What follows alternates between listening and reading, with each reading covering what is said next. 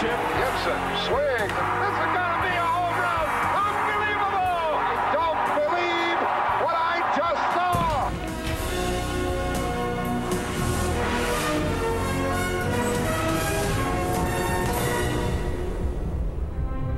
Hello, I'm Chris Fowler for Sports Century. Ebbets Field, May 28, 1952.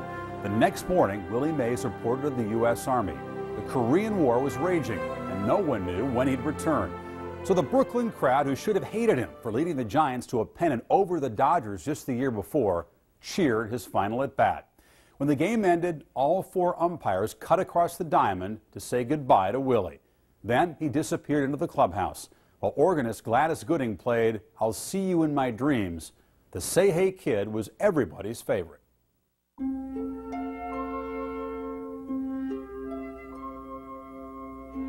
I remember my father taking me to the Polo Grounds. I remember sitting on my father's shoulders to see over the heads of the people in front of us. I remember what it felt like and smelled like. I remember my dad saying, "There's Willie Mays. Look, there's Willie Mays." Willie Mays batting at .345, the National League batting champion. Here's the guy that a lot of the people here this afternoon have come to see. When he roamed the outfield, he was the free spirit in the outfield. Willie was the wind-up toy whose batteries never died. He would do things that you really can't explain. You'd have to see him in a game situation. Going from first to third on a ground ball to shortstop. Scoring from second base on a sacrifice fly as a matter of routine. His territory was from foul line to foul line, just stay out of his way. Fresco Thompson, the general manager for the Brooklyn Dodgers, said Willie Mays' glove, where triples go to die. Wow. And now, fans, this is Jimmy Dudley speaking to you again from the Mutual Radio booth. And today we're all set to bring you the first game of the 1954 World Series. Game 1 of the 1954 World Series. Tied at 2 in the 8th, Cleveland had runners on first and second with nobody out. The pitcher was Don Little. The batter, of course, was Vic Wirtz. Situation was important, and there was Mays out in center field. There's a long drive way back in center field, way back. Willie ran like a pass receiver heading for the ball, and nobody thought he was going to catch the ball. Nobody. As I'm running, I'm not worrying about catching the ball. My biggest problem was, how am I going to get this ball back into the infield? If I didn't catch the ball, the guy on second is going to score. The guy on first is going to score. Way back, it is. It's the instinct. He knew the situation, he knew the game score, he knew the men on base. The amazing thing about the catch is not the catch. It's the presence of mind to make the catch and whirl and make the throw. It was essential Willie. It was the impossible play that he made because of this tremendous talent he had for doing more than he was capable of doing. That catch was the defining moment of the 1954 Giants. It was the defining moment of the 1954 World Series. And it was a defining moment of Willie Mays publicly, because now they had a reference point to say, do you remember when? If his catch proved historic, it was not necessarily his best. With the play against Brooklyn 3 years earlier, the rookie sensation provided a hint of things to come. There was a play in an afternoon game at the Polo Grounds, and Billy Cox was on third base. And Furillo hit a ball into right center field. It was almost in right field. Here comes this kid, Mays, like a streak, makes a headlong catch. He was parallel with the ground when he caught the ball. Then, in an unbelievable move, he hit the ground, rolled over, his hat flew off, and he threw just blind. And Cox was out by 3 good strides. Charlie Dresden was the manager of the Dodgers, and they went in and asked him, the reporters asked him what he thought about that after the game. And Charlie said, "I'd like to see the son of a do it again." He seemed to do it all the time. 12 Gold Gloves, almost 2,000 RBI. The first player to hit 300 home runs and steal 300 bases. For 22 seasons, Willie's genius flashed from every aspect of the game. Willie was probably one of the most cerebral ball players that ever excelled at the game. He had everything figured out. He would know everything that every one of his pitchers was able to throw and likely to throw and when. So he was getting a head start on every ball he went after. He could take his glove and move you this way and then all of a sudden put a hand up to stop you, or move you this way and put up a hand to stop you, and then hit the ball right to you. It's like he knew where they were going to hit the ball. I didn't need a book. I had it up in my mind what I had to do, what he's done, how he's going to pitch. I knew all that. Many times a pitcher would release the ball and he could see the flight of the ball, and if he thought it was going to bounce in the dirt, he would take off before the ball actually went into the dirt. Willie had an inventive way of playing baseball, just stretching baseball a little bit beyond its limits. He did it in every way. He had a little fancy basket catch that he made, and that was part of his trademark. Willie explained very carefully why it made sense to him. Because if you catch the ball like this, now you have to bring the ball all the way around like this in order to throw. But if you catch it here, you're halfway back with that throw already. He was a 5-point player. He could hit with power, he could hit for average, he had a great arm, he was an outstanding fielder and had great running speed. To watch him take off like a big-ass bird from first base on a steal or something, he got great jumps. There was a lot of Cobb in him on the base pass, and I always thought that Willie defined for my generation the way the game should be played in terms of aggressiveness and toughness and a little nastiness. Drysdale said you got to knock him down and you throw him sliders. I think the first time I tried that, I got 2 strikes on him and I buzzed him. He ended up hitting a double. Then the next pitch was a wild pitch. He rounded third, kept coming home. I'm covering home. He comes in, spikes high, starts to slide, then drops and slides around me and says, "I could have got you, kid. Just remember that when you come high and inside." Probably the best ball player I've ever seen when you take everything into consideration. It seemed like Willie never made a mistake. The ball sounded a little different than it did off any other bat. I never hit a ball in St. Louis when I was managing the Giants. And I hit the light tower behind the scoreboard. And he came down to me and he said, "Skipper, I hit that ball so hard it scared me." There was one at bat, Mays hit a home run off of me and it hit the scoreboard. You know, I think he hit it with one hand, I'm not sure. And he had one attribute that people didn't realize. He could catch anybody's fastball from the mound barehanded. So he would bet you whatever you wanted to bet, that you could stand on the mound, throw as hard as you wanted to, and he would catch it barehanded. Mays' originality and strength of character were reassuring in a world teetering on the edge of integration. We're talking a nation that still hasn't made up its mind about a lot of things in terms of race, and particularly whether it's going to accept Afro-American heroes. Willie Mays made it easy for them. This was a guy who not only derived so much enjoyment from playing the game, but people derived that similar type of enjoyment from watching him play it. Jackie Robinson integrated the game of baseball, just racially. But Willie Mays came along, and he integrated the game stylistically. He was that generation of black athletes after Robinson who were now free, who were just free to play ball. And nobody was going to throw black cats at you. In fact, they were going to reward you for it because that's precisely what the game needed. He wasn't a polished professional. He was a kid playing baseball, man. He was out there every day, and it looked like he was having the best time of anybody in the ballpark. You could identify with Willie. He was doing what you would like to do yourself if you could. Photographers would follow him, and they'd find him after a game playing stickball in the streets of Harlem with teenagers. Willie was all style. You could compare him to Cab Calloway. This is a guy whose creases had edges you could cut your finger on, and two-tone shoes. Willie was slick. Willie was sharp. Willie had tapered pants. He used to take them to the tailor. He had the perfect uniform. We had eye black to be like Willie Mays. We wore wristbands to be like Willie Mays. We used to try to have our hats fly off our heads as we run around the base. Willie had charisma like no one else. And plus he had the name, Willie.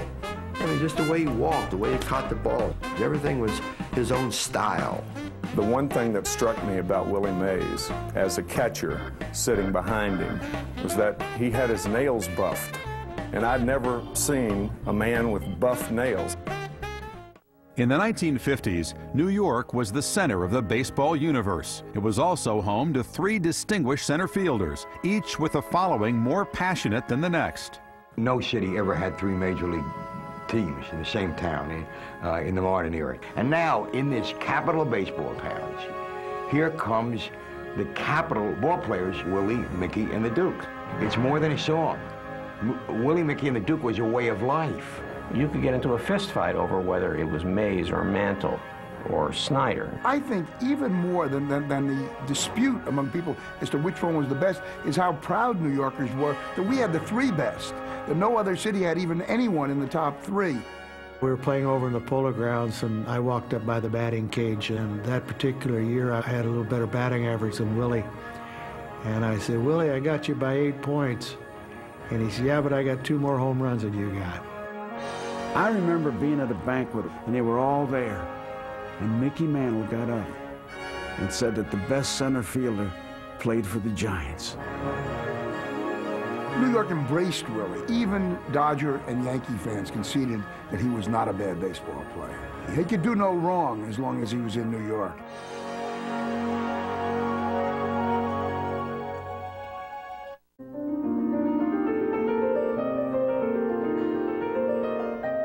Alabama was the most complete form of segregation to exist on the globe outside of Johannesburg, South Africa.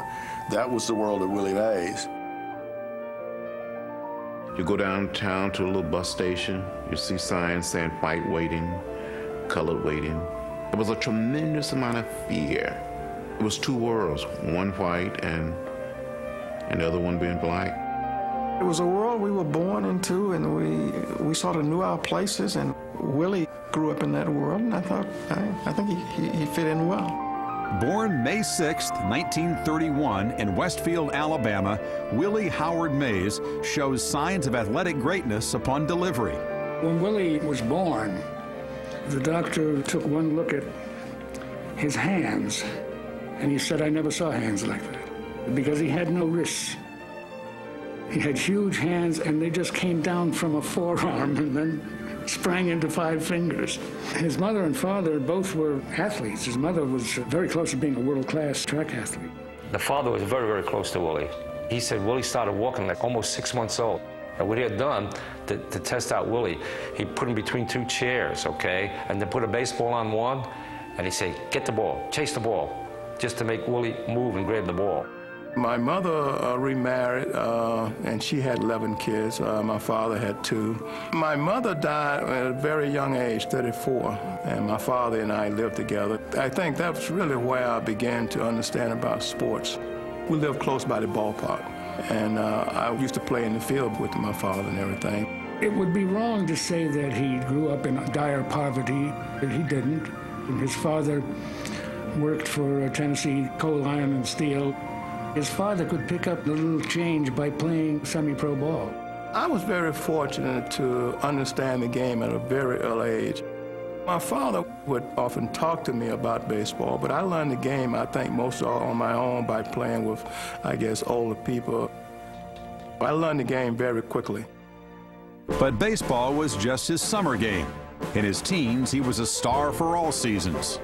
He was all-county and on our basketball team, our leading scorer in high school.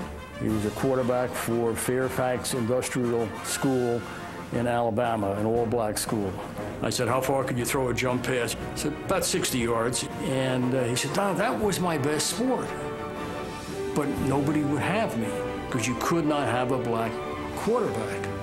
So on the authority of Willie Mays, Willie was a better football player than a baseball player. Forsaking the dreams of the NFL, Mays signed to play for the Birmingham Black Barons of the Negro Leagues in 1948. He was just 16.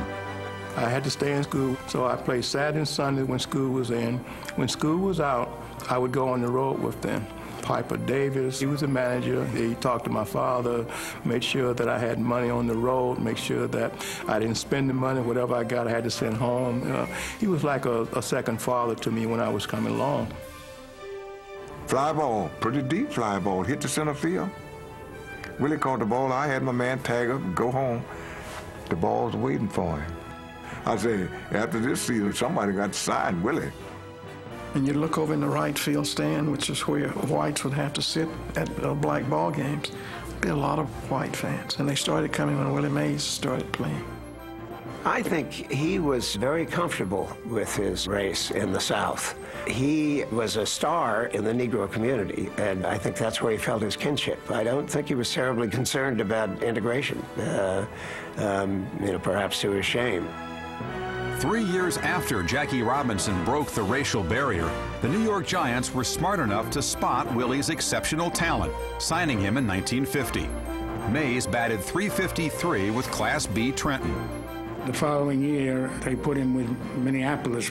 Willie got on the phone with Leo DeRocha. DeRocha said, I want you to come up to the major leagues and play center field for me. Willie said, I can't do that. He says, I can't hit that kind of pitching. DeRocha says, what are you hitting now? He said, 477. DeRocha says, do you think you can hit 270 for me? And I said, yeah, he said, I could do that. He said, well, then get up here.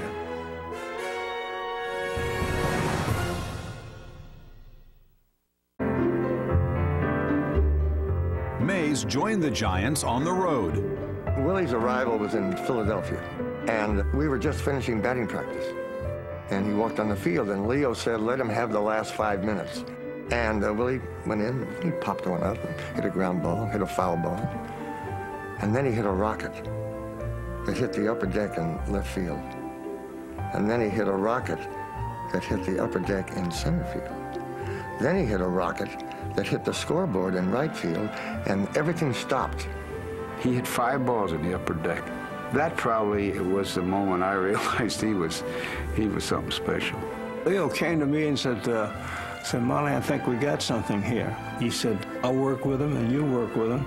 I said, I think he'll make us some money. I said, I think you're right, Leo. But big league pitching, especially the curveball, wasn't batting practice, and Mays sputtered.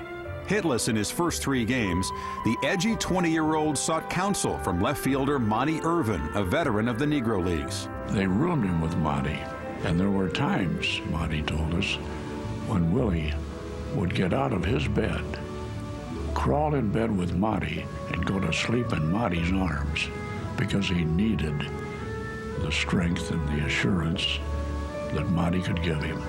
This was his anchor, really. This was the guy he could ask any question he wanted to ask. This is the guy who would say to him, listen, Willie, you don't do it that way. I'm sure that Leo had spoken to Irvin about you got to be a mentor to this kid, and he was totally protected. Despite Irvin's encouragement, Mays continued to nosedive, garnering just 1 hit, a homer, in his first 26 at-bats. Finally, he broke. Willie Mays is going hitless. Coach comes to DeRocha and says, you better do something. Willie's out there. He's crying. Here I am in the clubhouse crying, and, I want to go back to Minneapolis. And so Leo came in, and he said to me, hey, don't worry, you're my center fielder. You just go out and catch the ball. We'll hit for you. He was like a scared kid. He felt out of his element there in the New York scene. But I know this, that Leo believed in him and kept his arm around him. So did many of his teammates in a time-honored dugout tradition. Willie races over, reaches up and catches a ball in his bare hand. And comes into the dugout, waiting for the plaudits of his teammates. They're stone dead silent. So he walks down the length of the dugout and looks in his high, squeaky voice, he says to DeRocha, Leo, I just made a great catch. And DeRocha looks up and says, Willie, I didn't see it. Do it again next inning. He was the baby on the ball club. They played a lot of jokes on him. And you got to remember also, we're talking 1951, and blacks were still treated in baseball very paternalistically. And Leo, who went out of his way to protect Willie from a variety of things, did not do him any favors. He spoiled him. He prevented him from having to face things for himself, issues that you face growing up and growing up as a ball player. The Say Hey Kid image was both real and manufactured. It was what Willie then could hide behind to not display his true depth and true intelligence, a created image that he began to live In a way, I think DeRocher gave fans a false impression of Willie. He gave the impression that this was, in fact, a child man. I don't see Willie as ever having been childlike in the slightest. He was athletically mature and in many ways socially mature. And suddenly the Giants say, look at this man-child, and they say, gee, we can't leave him alone in the big city. And they're making preparations. They're watching where he lives. They're watching what he does. They're watching what... And he doesn't care. What time is the game? Fine. That's when you want me there, I'll go there. That's all he's concerned with. DeRocher's strategy paid off. Mays finished the season hitting .274, playing a key role as the Giants mounted the greatest comeback in National League history. So he went back and began to pick it up and became the Rookie of the Year. If Leo hadn't supported him there in those early games, that Willie might have had a different career. You never know. After that very bleak start, he got his game together, and the Giants rode his back throughout the summer of 1951 and on to the eventual pennant playoff with the Dodgers. In the deciding playoff game, Mays was on deck with the Giants trailing 4-2 in the ninth. I was so scared, and my fear wasn't hitting. My fear was, well, they're going to walk Bobby, and Leo's going to pinch it for me.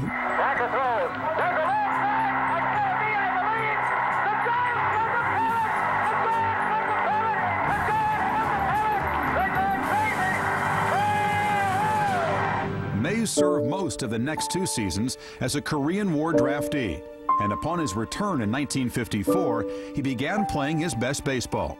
But by 1956, his twin father figures, DeRocher and Irvin, were no longer with the team. Alone and unprotected, Mays faced life as a black superstar in a country divided by race. When Willie was young, he was being criticized for not being militant enough on racial questions. I don't think Mays was as aware of his times and his place. He was not someone who was giving a lot of thought to this world or to the history or to the situation. Mays was who he was. He was a great ball player. And to ask him to have been more, I think, was beyond what he was necessarily qualified to do. He's not dumb. He's not unaware. He's not interested in the rest of the world. He wasn't a militant. He wasn't an anti-militant. He didn't want to negotiate. He wanted to play baseball. That's all he wanted to do.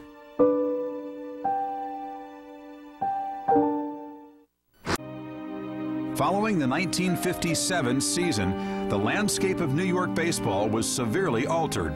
There are friends of mine who believe that the decay of Western civilization began with the Dodgers and Giants moving to the West Coast, and just as Athens lost some of its monuments, we lost Willie Mays. When he was asked to leave with the Giants to go to San Francisco, he was shocked, practically destroyed. I know it bothered Willie, even though he didn't publicly say so. It had to, because in New York, Willie was the Giants. And he got to San Francisco, he was just another ball player. The so-called rivalry between San Francisco and New York is entirely on the part of San Francisco. So when Willie came out here with all the reputation and adulation he had acquired in New York, it was almost resented. The fans of San Francisco considered him New York's Willie Mays.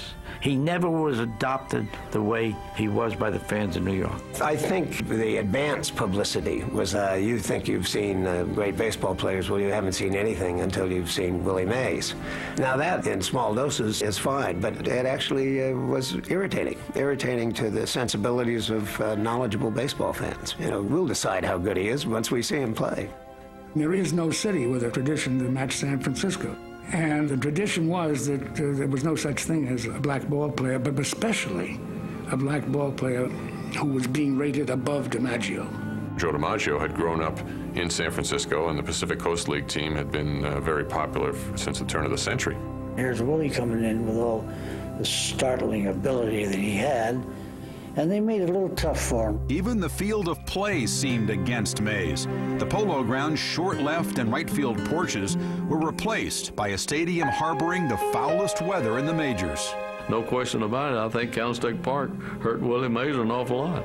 It blew continuously from left to right. I always wondered how many home runs Willie Mays may have hit had he played in some of those ballparks that maybe would have favored a right-hand hitter.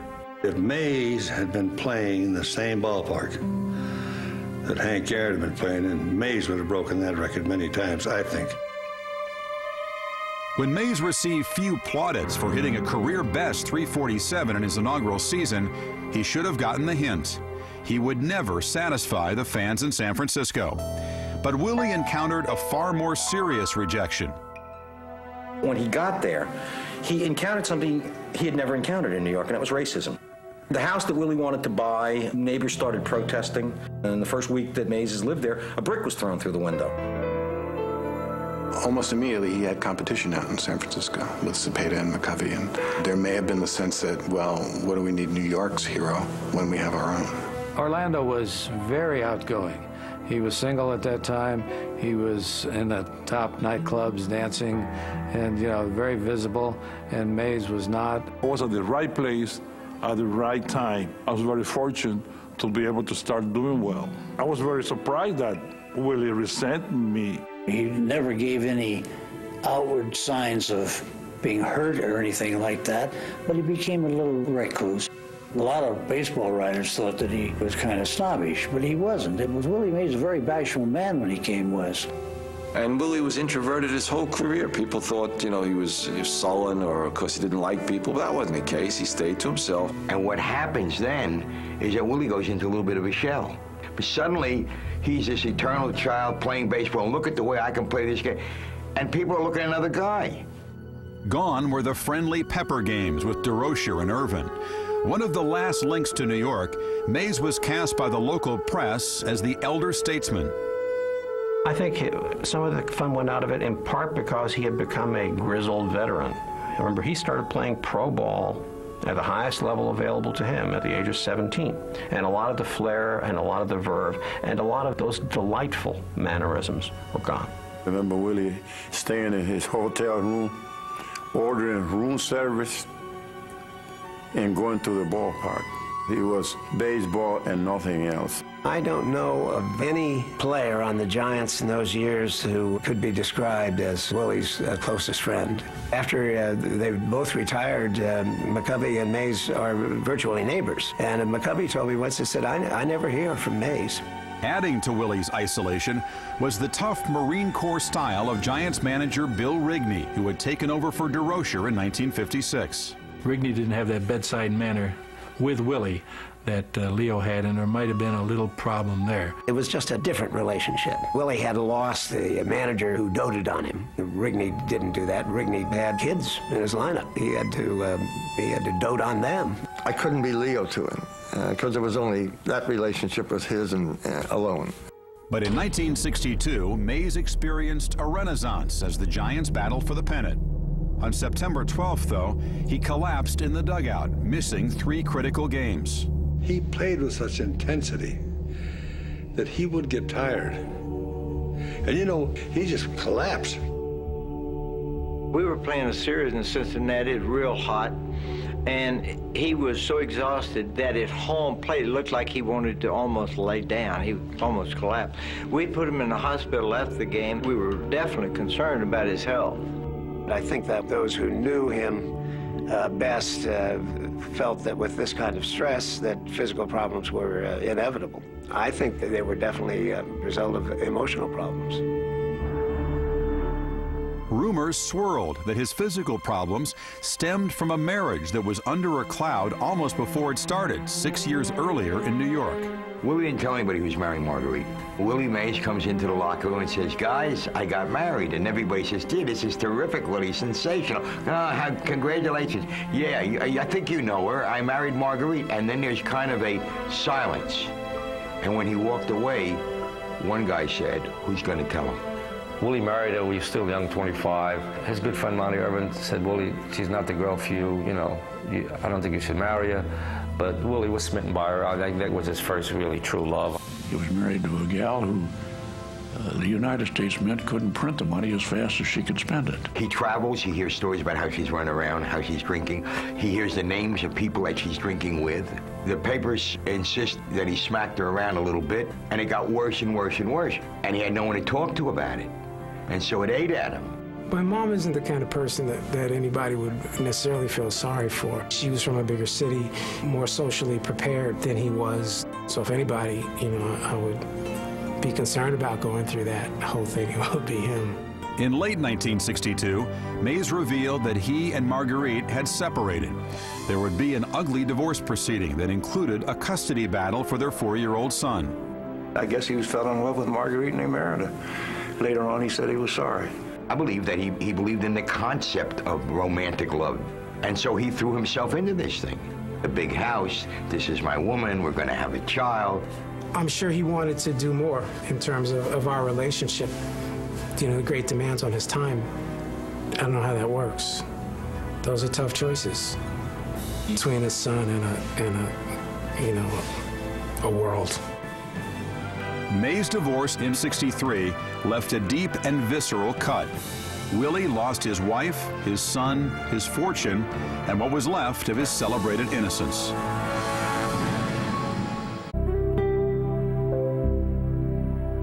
He was very unto himself. He didn't want the world to worry about him. It was his problem. He would take care of it. You never heard him ever mention anything about his marriage in the clubhouse or financial problems he had. It just seemed to me that no matter what was going on in his private life, once he put the uniform on that said Giants, boy, it was another world. It was his world now. At 31, Mays could still freeze the opposition with his bat. On the final day of the 1962 season, he hit a homer that forced a playoff against Los Angeles. Here's one. Here's the pitch. A line drive to center. This could be it. Mays waiting.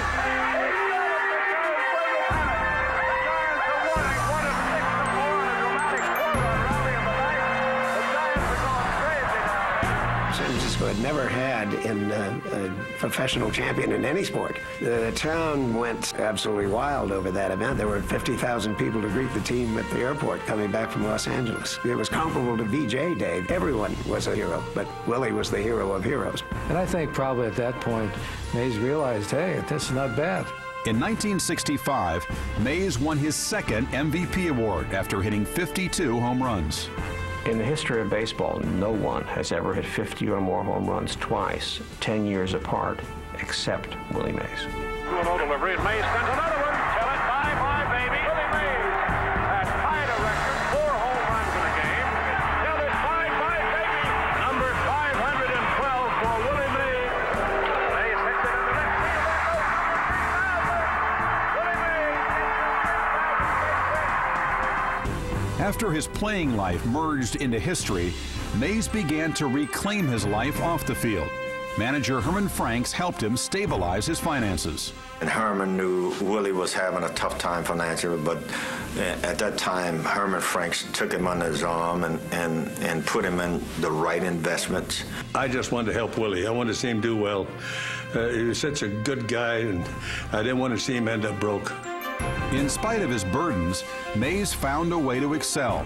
By the end of the 60s, he was named Player of the Decade, and by 1971, he had a new role on the team. That year was the hottest year that I played because I had played so long and so much that every time I got a day off, I couldn't go home. I had to stay here, go in the bullpen, make sure that the guy positioned himself, make sure that the center fielder positioned himself in the way that I felt that he should be done. That's rewarding, but that's hard.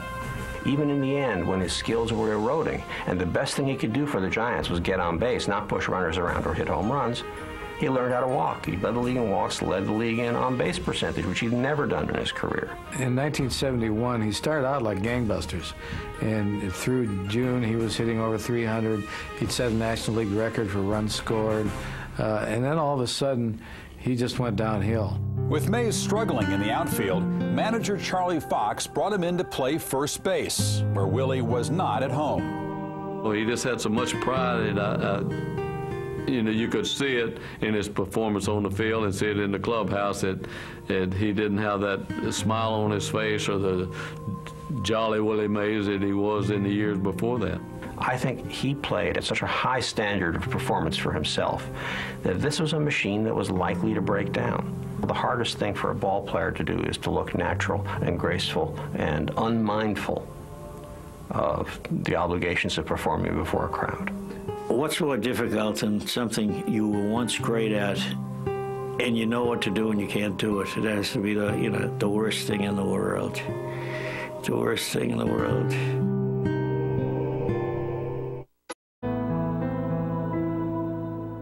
In May of 1972, the Giants traded Mays to the Mets. For New Yorkers, it was a chance to see their hero again.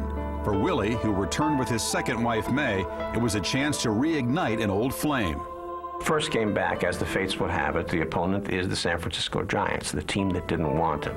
And with the score tied 4-4, Willie comes up, hits a solo home run. It sticks as the margin, and it's as if God had said, "We owe you this one, Willie." But Mays' strikes of thunder were rare. 2 weeks before the Mets won the 1973 pennant, the scarred 42-year-old Warrior stood before a full house at Shea Stadium. Ladies and gentlemen, Willie Mays. I never felt that I would ever quit baseball. But as you know, it always comes a time for someone to get out. The kids over here, the way they are playing, tells me one thing. Willie, say goodbye to America. Thank you very much. There's a time you got to quit, when you know it, and I guess Willie knew it to himself. The day before the World Series, Willie came down the runway, and as he came up into the dugout, there were probably 100 media members waiting for him. "Okay, Willie, what's it like to be back?" And he looked around and he said, "I just want to get it over." There's a smash in the left center. Willie Mays over, and it gets by. Willie Mays stumbling again as he did on the bases. To see the great Willie Mays have trouble with 2 fly balls in one game probably never happened before in his long career. It was embarrassing to see him out there. I mean, you felt for the man. This is the thing that I think all sports fans in all areas hate to see, is a great one playing in his last years having this kind of trouble.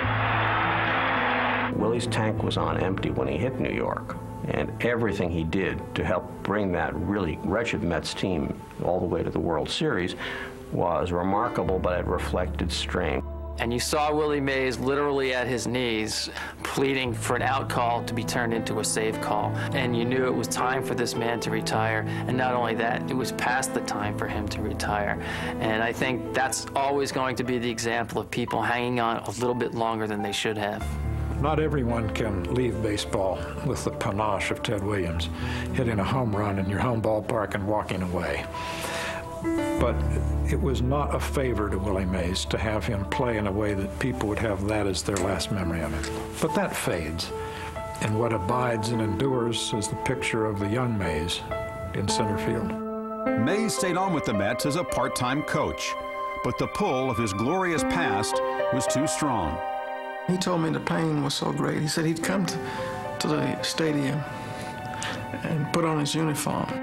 About the 3rd or 4th inning, he wanted to play so badly, it hurt him so badly, he'd go to dugout change and leave. They made him a public relations man, and that wasn't Willie Mays. I think Willie Mays could have managed. He knew the game. He knew how to play the game. He played it better than anybody else, but nobody offered it to him. In 1979, Commissioner Bowie Kuhn delivered an ultimatum to Mays. Give up his part-time job at Bally's Casino or give up baseball. In need of money, Willie chose the better-paying position and was suspended indefinitely. The episode was just another bitter pill in what Mays perceives is a fading legacy. I think Willie definitely has the feeling that he's underappreciated, and I think it hurts him. He tends to withdraw to start with, so I think that just makes it even worse. Willie is bitter because he's not looked upon as the top player. Joe DiMaggio sort of took a little bit of that away from him. Ted Williams has taken a little bit of that. Aaron has started to take some of that away from him. He feels like he's not getting his just dues for what he accomplished and what he did in baseball. Willie is a very self-satisfied man. He's got a lovely wife. May is a very charming lady. He's got a happy life, and he's doing the things he likes to do, but he's so introspective, and it's so difficult. If he's got problems, woes, it's very difficult to get it out of him. Willie is the type of individual that will give you all the help that you want. All you have to do is ask him. He has very traditional values and ideals that are from that era. He very much believes in being stand-up, not because you're supposed to or not because, you know, it's going to further your career or put more money in your pocket, but because he believes in those things. Maybe there's something authentic in being cranky and saying, I've given you plenty. If you want me to have an act, if you want me to meet you halfway, why should I? There are a million of you. Think of what effort that requires for me always to meet you halfway when there are so many of you. That's not fair. No one really knows Willie Mays. The public doesn't. The press doesn't. He's as much a mystery as DiMaggio was. He wanted to emulate DiMaggio on the field, and he wanted to emulate him off the field. DiMaggio was revered for protecting his privacy and doing things his own way, and Mays got a lot of flack. Joe DiMaggio was voted in 1969 as the greatest living ball player, and I asked him his opinion on who the greatest player that he had ever seen was. And unhesitatingly, he answered Willie Mays. 660 home runs, 24 All-Star games, the greatest player of all time, Willie Mays. I know in my own feeling, in my own heart, I was thinking, whoa, man, he's got to understand how much these people really, really love him. Willie Mays' legacy will go on forever. Willie Mays at his best not only could do everything, he made you smile watching him do it. He reminded you of why it's such a great game. He was like a little kid playing ball at the highest possible level of a grown man's skill. Forever, Willie Mays will be the young kid with the smile and giants across here. Willie Mays will be the maker of impossible catches, the stealer of impossible bases, the collector of impossible hits, the winner of impossible victories. And that legacy will never fade.